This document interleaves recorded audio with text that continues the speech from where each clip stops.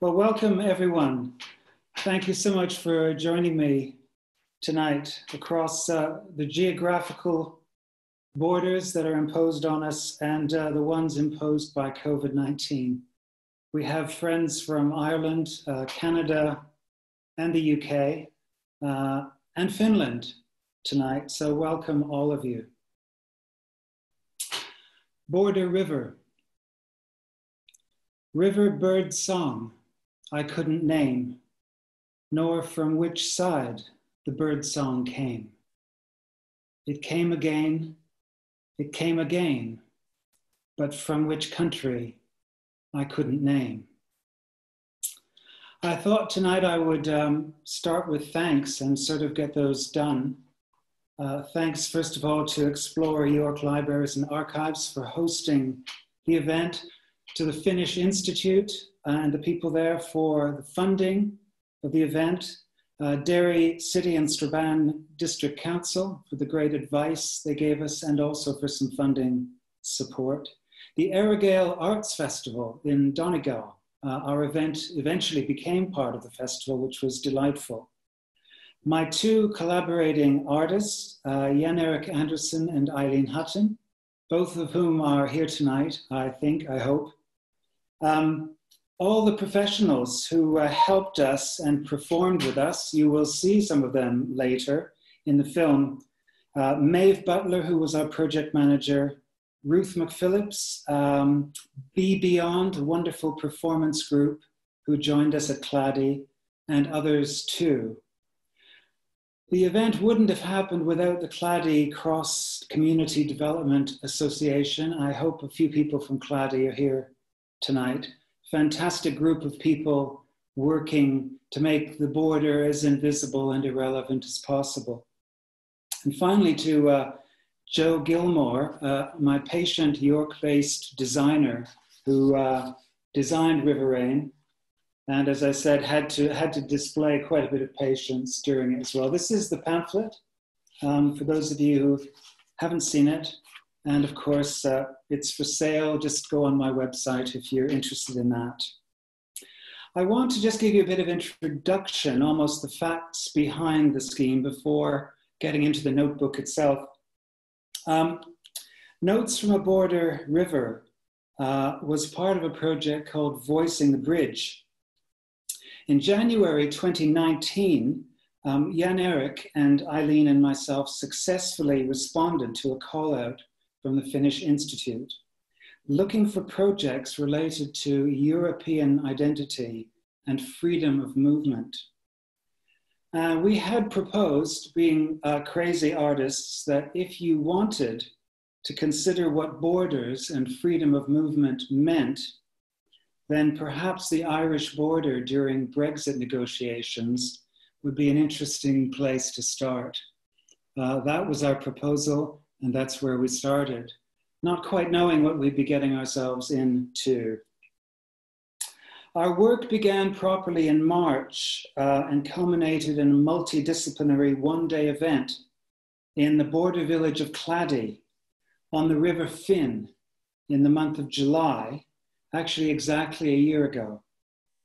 It involved us, a choir, musicians, the performance group Be Beyond, and the people of Clady. The events captured in a film, the spirit of the event as well as the appearance of the event captured in the film by Jan-Erik Andersson, which we'll show a little bit later. But it's the journey from successful proposal to that event that I wanted to share in the pamphlet, the creative journey, the project journey. And as a poet, I was interested in tracking that journey. And as well as the poems that I wrote, it's really that tracking that I'd like to share with you this evening. And I thought I would start with a few photographs, because the pamphlet, being a kind of scrapbook, contains photographs as well as diary and poems. This is just to give you some idea where we were.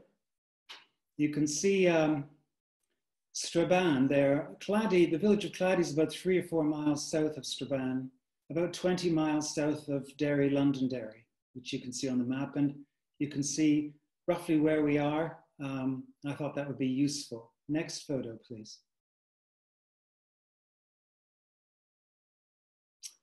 This is a photo I took from the window of the ferry as I journeyed from Wales to Dublin to meet up with Jan-Erik and Eileen. I thought it was very cute that the lighthouse was green, it being the entrance to Ireland.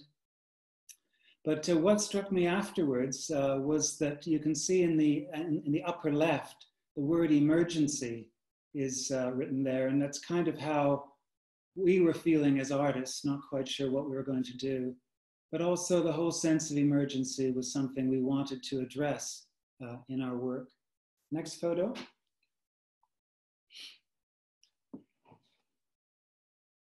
This was a sign somewhere in Ireland. I can't remember where it was. Next.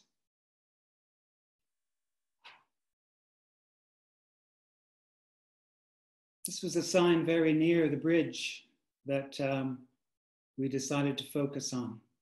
So the politics of the time, many of you will remember, were very acute in Ireland because people there were extremely worried that the troubled history of the border between North and South, which had really gone quite quiet over the years, was about to be resurrected by the Brexit situation.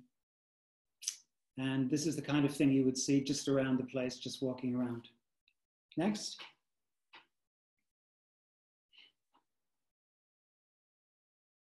So this is the wonderful bridge, probably 18th century, at Clady, over the River Finn.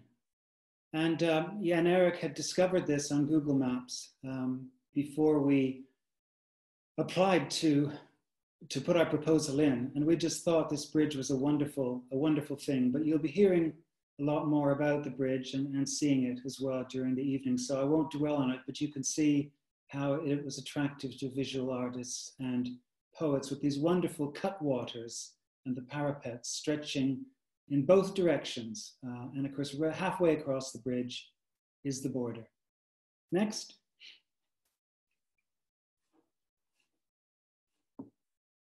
Halfway over the bridge, you come across this memorial to a young lad who was killed by a bomb he was carrying back in 1973.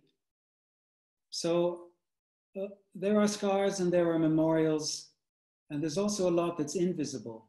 But this was right on the bridge, so very much on our minds as well. Next.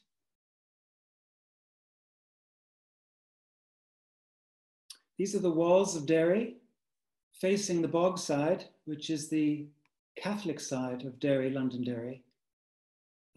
These letters are enormous. They're sort of 6 feet high. This is March. By the time we came back in June, the letters had gone. And they may be back there now, I'm not sure. But I just show it to you to indicate that this debate and this situation was still on the surface, despite all the efforts of many people. Next.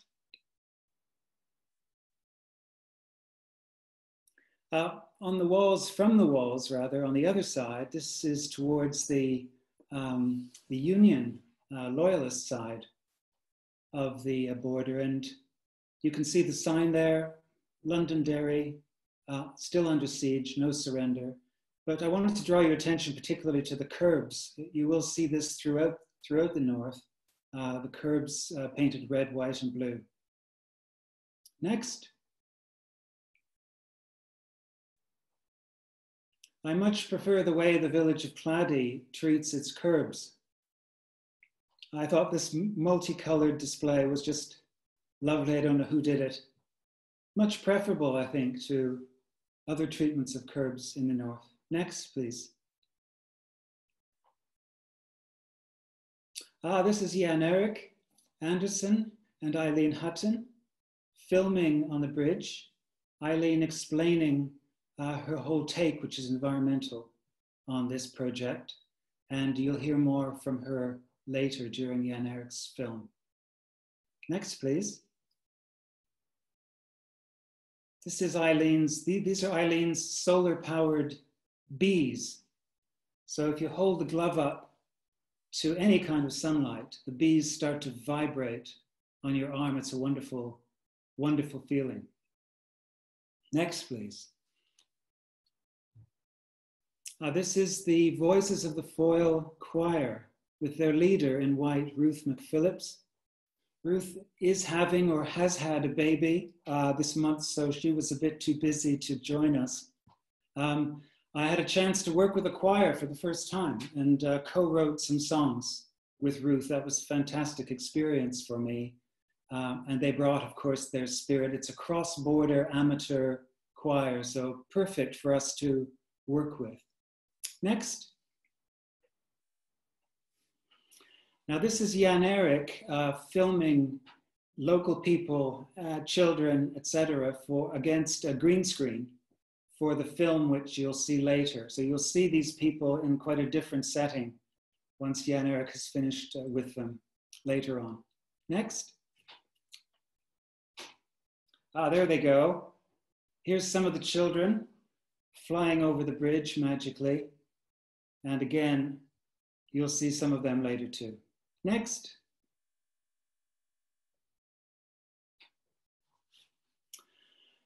Wandering along rivers, I love to discover this kind of little detail. The sign appears not to say much.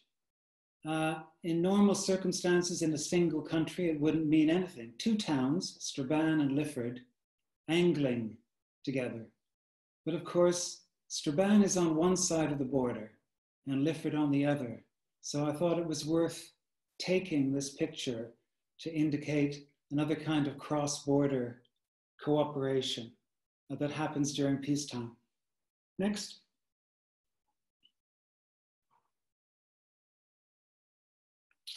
I'm often inspired by archive photographs. This is a lovely one from the village of Clady about 1910. That is the bridge. You can see the cutwater, you can see the parapets on either side. And this woman has posed in the middle of the bridge in her best clothing. And I found this, I mean, we discovered it literally on our first or second day. And I just loved this photograph. And I think that probably the first poem that I wrote is inspired by this. I don't know if I'll have time to read it this evening, but I did want you to meet her in 1910. Next.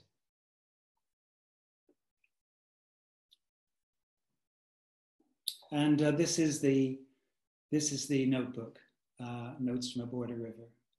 Okay, let's go.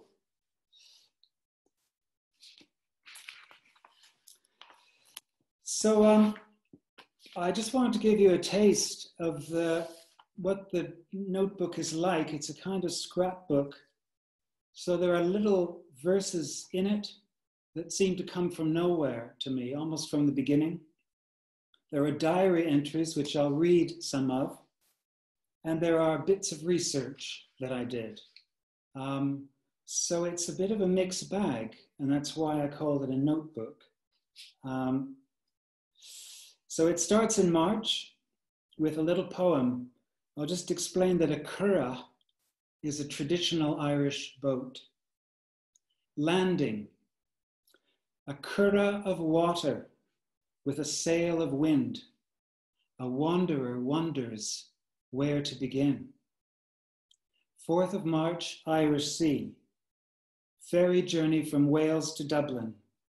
Foot passenger, grey bright day, the ferry fat, packed with cars and lorries, sturdy, but very slightly it rolls and creaks, uneasily. 5th of March to Clady, Northern Ireland. We drive up separately from the south in 2 cars. The blue Volvo with Eileen, partner James, and their baby Finn at their own pace, and Jan-Erik and me in a rented Dacia Sandero, guided by a GPS he's brought from Finland. A female voice soothing but firm in Swedish. Efter 100 meter sväng höger. After 100 meters sväng vänster. Vänster, höger, höger, vänster. A Viking muse with limited vocabulary and a taste for outrageously small back roads. Irish hours go by. We're crossing counties, seeking a river, and finally, through village streets, a road sign. Finn. We've arrived. And here's the bridge we've so far only seen on Google Earth, where its 16 astonishing cutwater parapets point in both directions, upriver and down, like a double-edged saw blade thrown across the river. And down the river's center, an invented yellow line drawn in virtual space, the border. Now in the real world, the bridge is littered and dull, with little room for walkers by the single file rumble of lorries coming and going in a red, amber, green, repetitive disco. Back and forth from one Ireland to another, past three strangers, Eileen, Jan-Erik, me, and a baby in his Irish father's arms, fin over fin. Past the Celtic cross that blesses the frontier, the black and gold plaque to the dead volunteer. Now, a storm called Freya had just passed over a couple of days before. You may remember it, March 2019, a fierce storm they named Freya. So this Viking theme that I'd started with was kind of in the air as well. And we know we found our touchstone, this working sculpture over a river under a dark sky, threatened with rain, littered with storm leftovers, strangely beautiful. In the cloud gap, Jan-Erik sets the drone to fly. It hums like a disturbed band of wasps, but he watches it meticulously, more like a falconer. And Wikipedia tells us that Freya in Norse mythology is a goddess associated with war, death, love, sex, beauty, fertility, gold, and sorcery. And she's the owner of a necklace, Brisingamen. She rides a chariot pulled by two cats. And she possesses a cloak of falcon feathers. So even without mentioning Yeats, there's falcons twice in one breath. I began to jot down these little verses, as I mentioned, which seemed to come to me from nowhere. They weren't the beginnings of poems. They seemed to be something quite different. And I'll just give you a flavor of them, and also the little bits of research that I did and that I've dropped into the notebook to give background. So for example, from Dermot Ferreter, The Border, 2019, brand new book just published when we started to work. Brexit rendered optimism redundant, and the bellicosity generated by the updated border debate inevitably brought a long history aggressively back into current affairs. Long lens. Norsemen with iron helms, squaddies and binoculars, tourists and Ray-Bans, all catch and release sun glint off deceptive waters, the latest news. 6 and 8th to March, we're rushing from meeting to meeting. No time to be tourists. Apart from the Bogside murals, now a visitor attraction, the city within and without the walls of its London prefix is trying hard to be ordinary.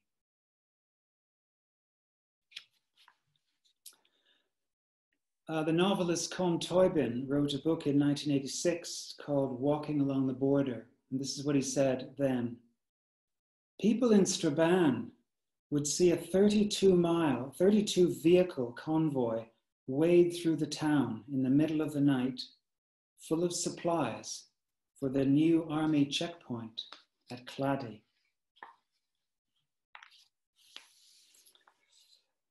On the 7th of March, we meet with council officers in the Alley Theatre in Strabane, who are very helpful. That's Jean Smith and her colleagues, very helpful. And they tell us about the Community Association in Clady. And they have a reputation for being up for anything. And that sounds just up our street as well. Wikipedia. Clady, from Irish meaning muddy margin of a stream or river. A small village and townland in County Tyrone, Northern Ireland. It lies about 4 miles from Strabane on the River Finn and borders with the Republic of Ireland. In 2001, the census had its population as 423 people. Some say St. Paddy crossed the Finn at Clady to face off with the Druids at Beltany, where a circle of stone seemed deeply needy for a new square peg, dubbed Christianity. So that was March. In April and May, I'm back in York, thinking about everything. And on the 8th of April, I'm thinking about Eileen and her work. Ecology, river and artery, not a border. Eileen's vision of seeds and insects crossing at will. Microscale, the irrelevance and absurdity of this border and all borders in the light of nature and climate emergency. And I have a kind of image of women somewhere, hard at work, some kind of strangely urgent work. And I write this little ditty. The crows are jeering on Clady Bridge. You can enter and you can exit. It's a troll-free bridge, at least until Brexit. And then on the 18th of April, still in York, news of journalist Lyra McKee, killed during rioting on the Cregan estate in Derry. The danger just under the skin bursts out again. Danger has freedom of movement. So this image of a young woman taken away, murdered, taken away from us, murdered, kind of stuck with me, as you might imagine. And this image comes up again. So in June, I made a trip back to Ireland on my own. 12th of June, Northern Ireland. This trip I'm on my own, rented car, drive from Belfast across country, pass a sign, Seamus Heaney home place, but no time to knock on his door. 13th of June, Clady. A June day on Clady Bridge, strong wind, a cold Westminsterly. Ruth McPhillips and me wrapped in raincoats, though the river is calm. The horses are here again, green manes and tails adrift in the wind. Long horsetail river reeds, restless under water, beyond the bridge arches, pointing towards Strabane. Maeve is off to with Barry to talk to the school about insect costumes for Jan-Erik's film. Shivering, it was an awful cold day. Shivering, we take shelter in the hall where Mary McCorkle and the Clady craft group are knitting with warm, bright wools for the village against the weather. Soon 2 reheated strangers are tasting tea and biscuits and banter. The women's presence enfolds, as it seems without thought or effort. We are welcomed, defrozen, decoded, embraced.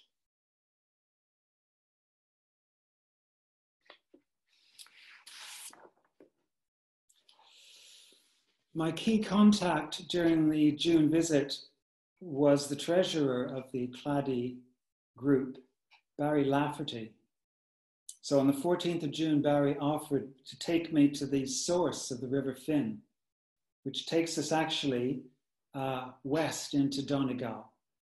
So the Finn heads away from the United Kingdom into Donegal and ends up in the mountains there.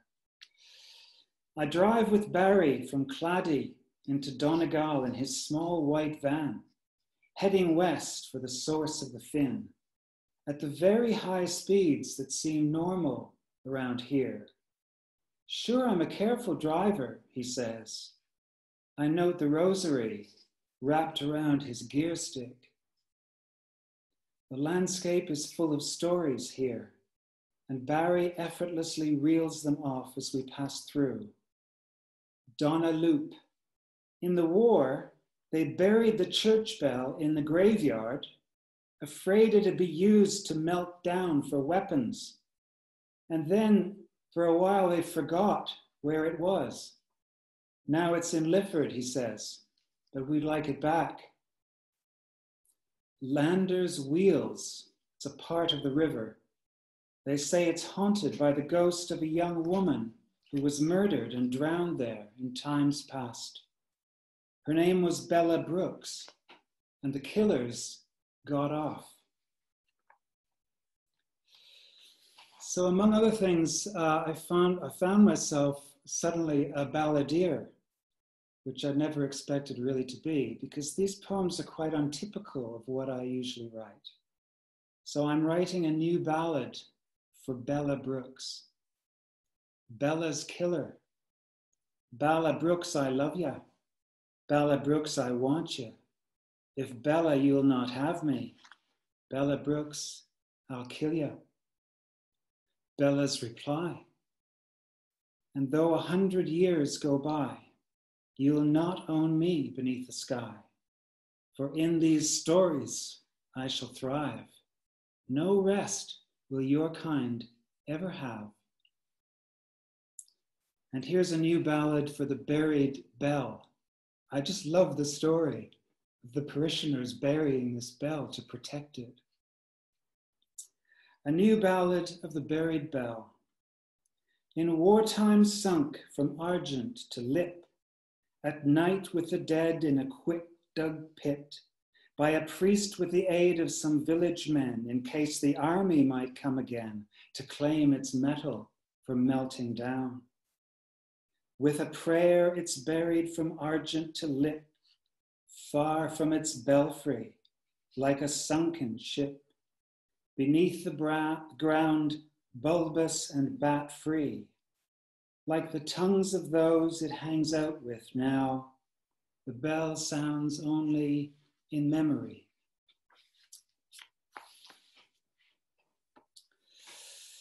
Right, time's marching on.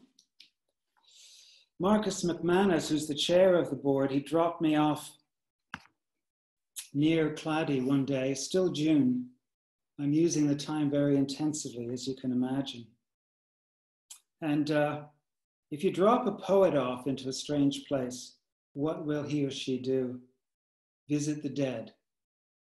So I visited the graveyard near Clady. And it turns out that there's an old part, wonderful classic part of the graveyard, very haunting. And then there's a new part where all the graves are quite new. And it turns out that that new part of the cemetery was on the site of the Ernie Chocolate Company, which had existed in Clady for 5 or 6 years, given people lots of employment during that period, 1919 to 1924, so just after the First War, but with a very sad history of destruction by fire, and eventually, having been burned down twice, the Ernie Chocolate Company moved to the Republic, I guess for safety. And here's a lullaby. Boiling sugar and cocoa butter spilled together made a sweet smelling fire. All our jobs went up in smoke, but it burned for hours by the winter river. In Ernie Graveyard, Graveyard planted on the vacant site of a chocolate works, scribed on headstones, the names of the gone, dated and sweetened.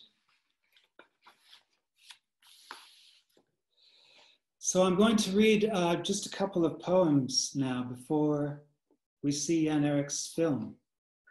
And it starts off with the poem based on my journey from Wales to Dublin. Irish Ferry, 2019. The ship unstately, seems steady, risk rhetorical, yet metals gossip, each rivet nervous with sea pulse. Spray-shot windows, green fields of sea. Waves purse their slow, long lips with a promise of light, but drift away. On the horizon, a thumb smudge of land. Man, he Brazil, America, Republic, or Queendom. One Ireland or another. Depends who's dreaming.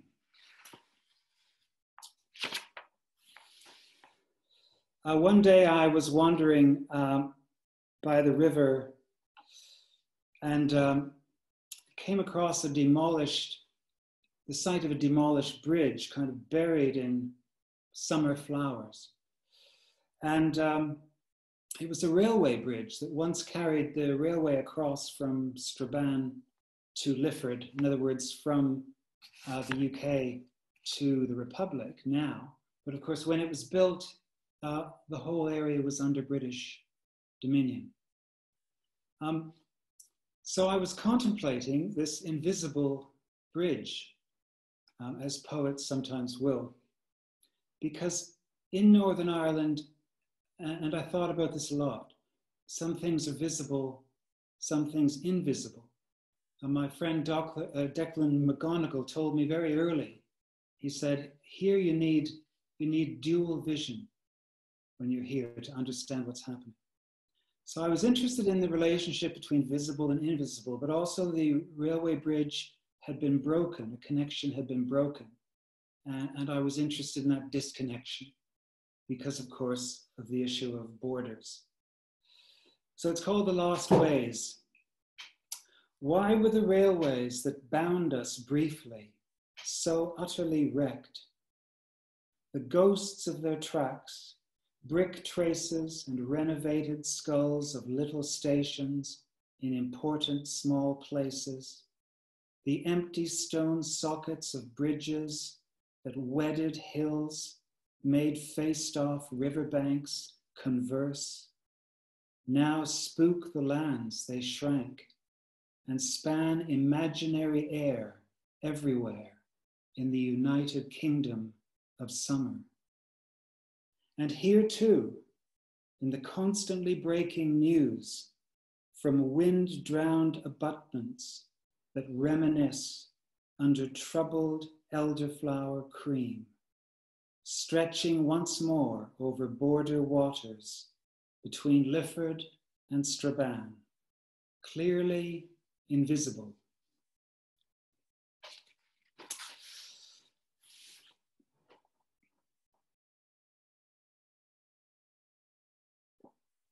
This is a poem that voices a conversation I had with someone I met while I was there in Clady, and I've called it Seamus. I came to the village in '61. Donegal boy loved a Tyrone girl. Remember the blacksmith acted the dentist, pulled teeth with a string tied tight to the rotter, lost as you jerked from a red-hot poker. Seen it all, the growing darkness, scared young men on every side, roads blown, refilled like teeth, doors kicked in by army boots, firefights and frightened wains. Then the village losing its breath, mills and shops closed, new bar built where the Scotch mill stood, wife and friends grown old, dying, prim new houses up the hill, but mainly just for sleeping. So I help out where I can, warm my bones on the hope, the school, the village hall, and watch over the women at their noisy, patient knitting. And finally, before the film, I'll just read one more, which is a poem that seems quite simple. It just involves walking from one side of the bridge to the other. And I found myself that summer thinking about the river as a border, but also thinking about bridges quite a bit, as you've seen. So this one's called Walking from Ireland to Ireland on Clady Bridge in 2019. Crossing this border bridge among swallows, bearing all that a head can hold for any distance, and whatever rests briefly in the heart's case. The river is high today, some storms onward dream. Cars tear past beside you to the endless click of red, amber, green, and horses graze in the littered pasture. Now a boy shouts from the far side by the village inn that squats so plain it could be posed in a sepia photo a century ago, but the boy's shirt is bright red. Every river divides and joins, and anyone might admit the land looks the same on both sides. In a few days, you'll grasp some of what you don't know. The inn is Kirk's, the lad called Brian. That bleak fenced car lot offers its deals on the footprint of an army watchtower. But now when the passing stranger turns to ask, "Do you have people here?" his gentle way of saying, "What are you doing on our bridge?" You claim the tourist's easy ignorance. Everywhere the world is local, sky unbroken over borders inside and out, two countries where swallows, fears, yearning cross from bank to bank carelessly. So in my diary, in the notebook, it's the 20th of July, exactly a year ago today. And it's the day of the big event. We gather at the hall. It's good weather, grey but no rain. The marquee's been set up at the back car park for Eileen's ecology workshops, and the observation beehive has miraculously arrived on the scene. The Be Beyond performers begin to arrive in extraordinary costumes. A man with a boot on his head, dragging a line of shoes behind him like memory. And 20 bright vuvuzelas announce the start of the happening, blowing chaotically towards the river and the bridge from the hall's high flood-proof terrace. So now we'll see Jan-Erik's film. Enjoy the day at Clady.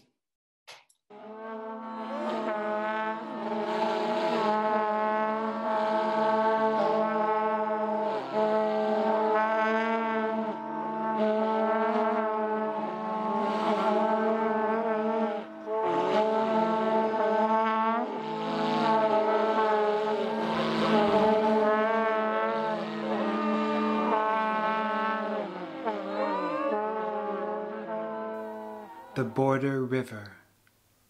Bird song on the fin I couldn't name, nor from which side the bird song came. It came again, but from which country I couldn't name.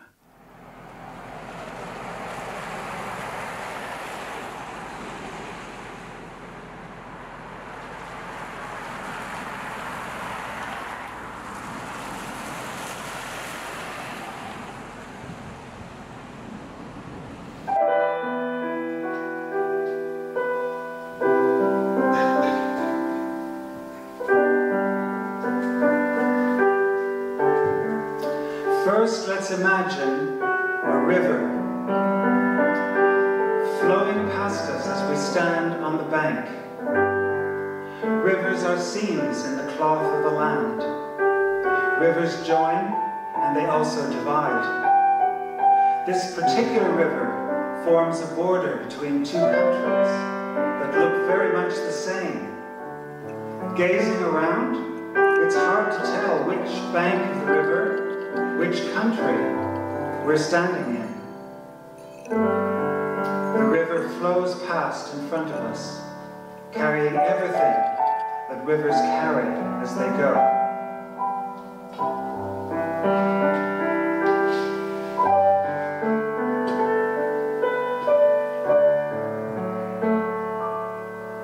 These bees are made using solar panels and a small vibrating motor. And part of the idea behind the creation of them was to look at the importance of pollinators in terms of supporting our biodiversity. And how we can use sustainable technology in accordance with ecology, allowing those two systems to develop side by side rather than as separate entities.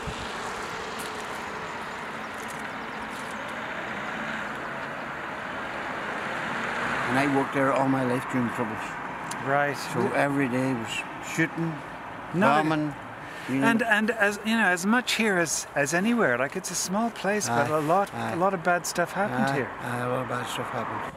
Freely I walk, freely I go, freely I walk, freely I go, freely I walk, freely I go, freely I walk, freely I go. Freely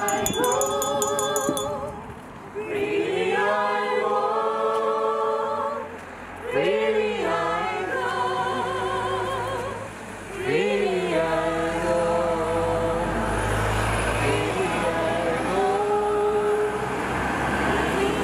walk, freely I go, freely I walk, freely I go, freely I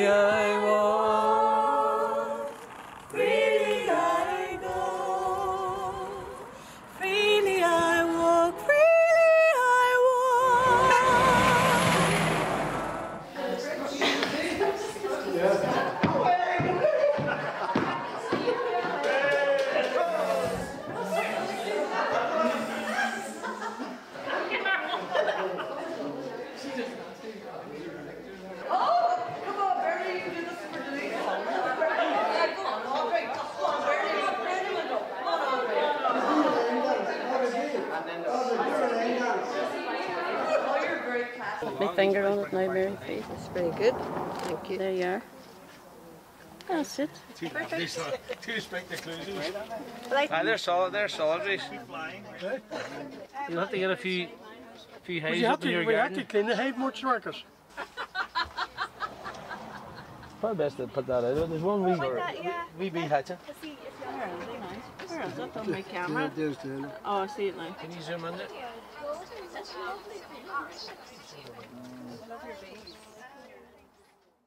So at the minute, people are writing messages for the bridge based on freedom of movement. So they're thinking about how fish, birds and insects are moving freely across the borders.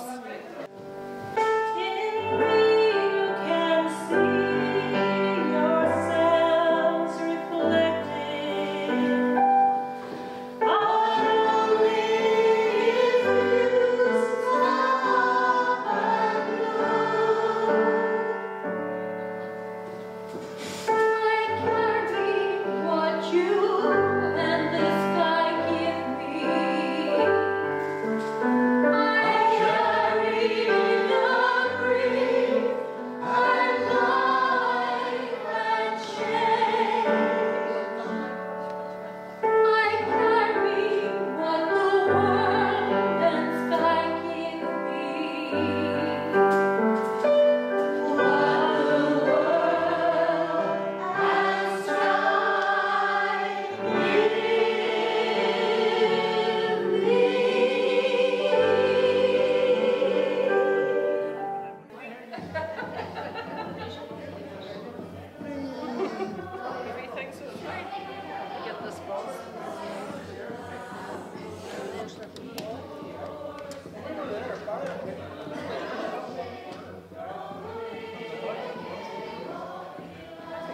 some?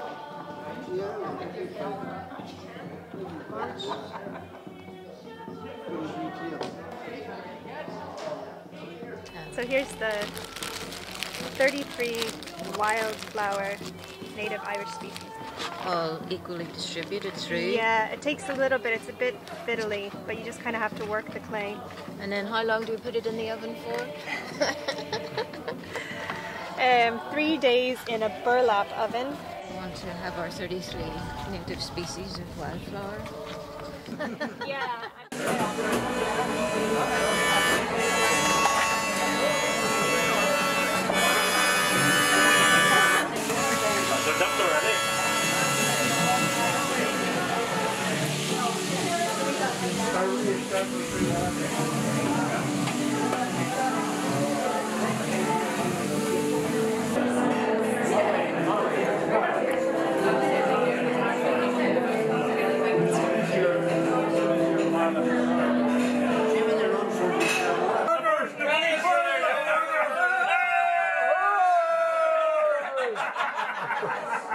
So we're working on making paper microscopes. Yeah, we're studying plants and animals, looking at mold, pollen, bees, bee wings.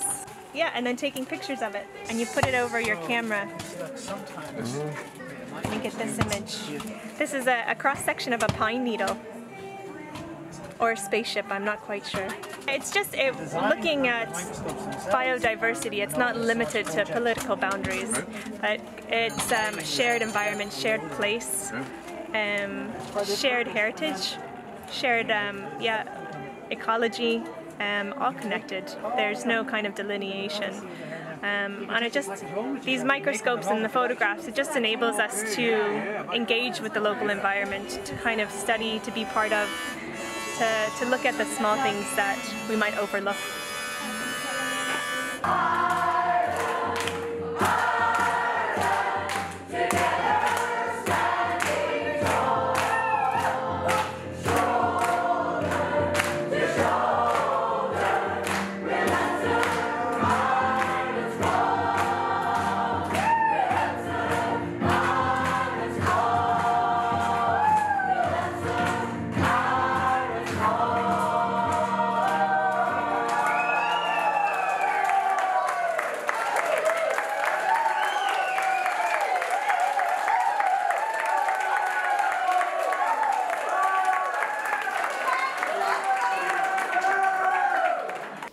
And it's called The Women. The women are knitting the bridge, with tea and biscuits offered to strangers. Women we know are knitting the bridge. With long strands of rain that fall in the hills, on the slippery banks of peace, the women are knitting the bridge. Under the moon and all night long, in kitchens and fields in their flaxen shawls, women we know are knitting the bridge. Under the moon and all night long, if they stop, the fish and children may die. Among the rushes and the watchtower ghosts, the women are knitting the bridge. In bright strands and grey in the village hall, on the river that slips between trouble and peace, slides under the bridge that crosses the border, the women we know are knitting the bridge.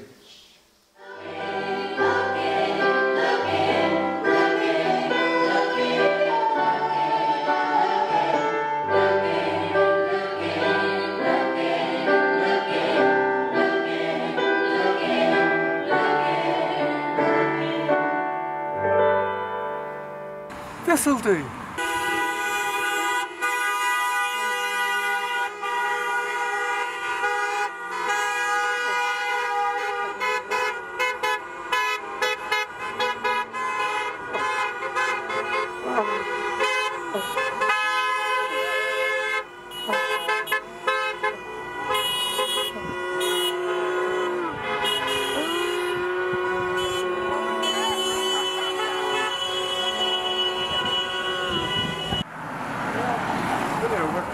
We'll carry on, carry on, carry on.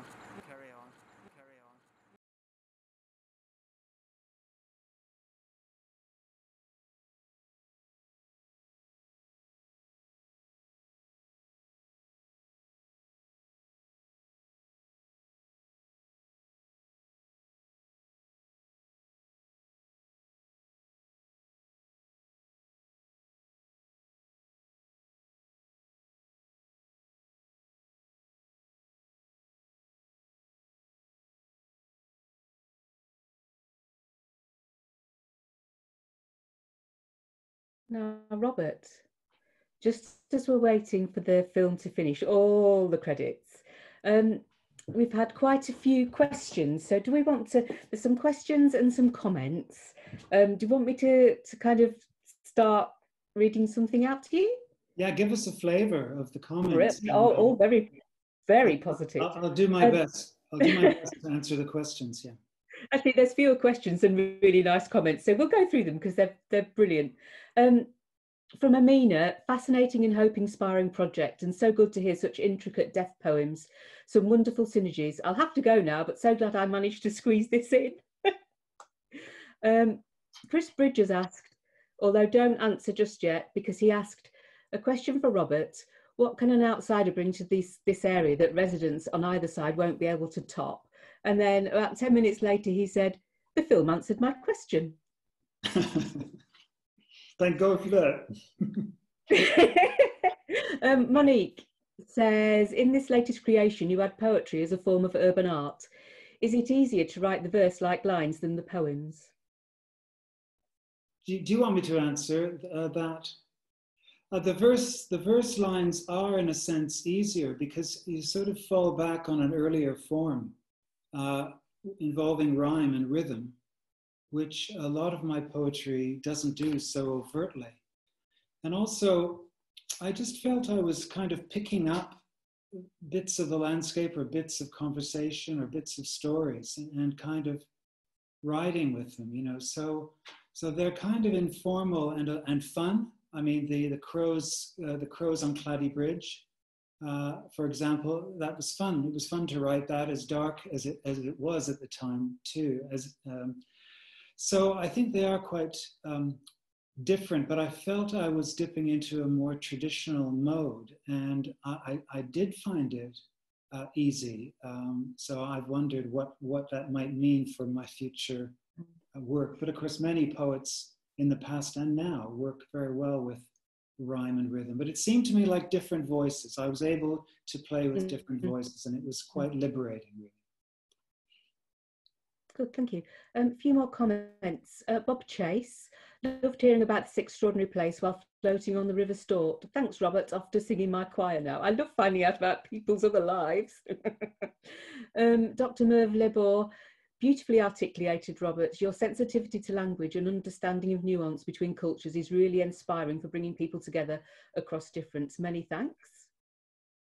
Another one from Monique. What's the symbolism of the red shirt, yours and the boys? Yes, I almost wore my red shirt this evening, but I was forbidden, so I didn't. In the poem, the little boy, I mean, the scene is so old, I felt, that some things hadn't changed. So I describe it looking like a sepia photograph. So I simply put the boy in a colorful shirt to show that it wasn't a sepia photograph, it was happening now. So that spark of color in the poem was about that. The red shirt I wore at the performance is just because, you know, I'm a sort of secret performer, really. So red, you know, red seemed appropriate.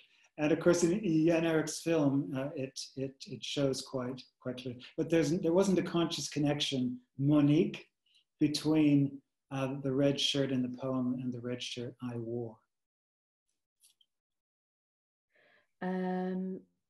Let's have a little look. They're starting to come in now. We're going to have to be cutting people off. Right, Patrick Lodge said, a marvellous film, evocative and hope-filled. The images of footwear were extremely powerful, and the seed balls too. Pollination and rivers don't care for artificiality, nor does poetry. Thanks, Robert. Monique, again, thank you for another beautiful book, a notebook as you call it. Your process emphasises the present moment where poetry belongs. Merci. Tanya Akrafy, that was absolutely sublime. Evie, to everyone, wonderful, thank you. Gail, inspiring collaboration. Julie Williamson, a wonderful celebration of life, thank you. Sarah Wimbush, super film, Robert, very inspiring, love the women are knitting. Oz, great stuff, Robert, a fascinating project. And from Deborah Powell, bravo, chapeau, read the leaflet before, but nothing like spoken word, and Jan-Erik's film is awesome. And this is the last one I'm going to read out because they're coming in now. Nen Kennedy, very interesting and also informative. Thanks, Robert. And at that stage, I am going to cut the questions off and say, I need to echo some of those sentiments. I've spent the afternoon with the pamphlet, kind of getting my head right into it, having just done a little bit of prep before, and it's the pamphlet goes absolutely beautifully with the film, and I can strongly recommend that people buy it. So I'm going to do you a little advert now, which is, you can buy, if you want to buy the pamphlet, you can get it from Robert's website, which is rjpowell.org. And if you want to watch the film again, it's on YouTube. So if you just go into YouTube and just search for Voicing the Bridge, it should be the first one that pops up. And it's well worth another look. It's just, there's so many things in there once you've kind of had a little read of the pamphlet. So thank you, Robert. I've got one more poem to read. Oh yes, I know. Okay. Just getting to that. Well, I was hoping we were going to get The Woman on the Bridge, but never mind. We'll do one more and then... Yeah, I think it's really up to you. I know that sometimes readings go on a bit, and I don't want to overdo it. But of course, I'd be happy to read The Woman on the Bridge, that haunting photograph. But otherwise, I could just read the coda, and we could say goodnight to each other. So you have to make a decision on behalf of everybody. Well, no, okay, I'm going to go for Woman on the Bridge, and then the coda, and then I'll come back in. Okay. Thank you.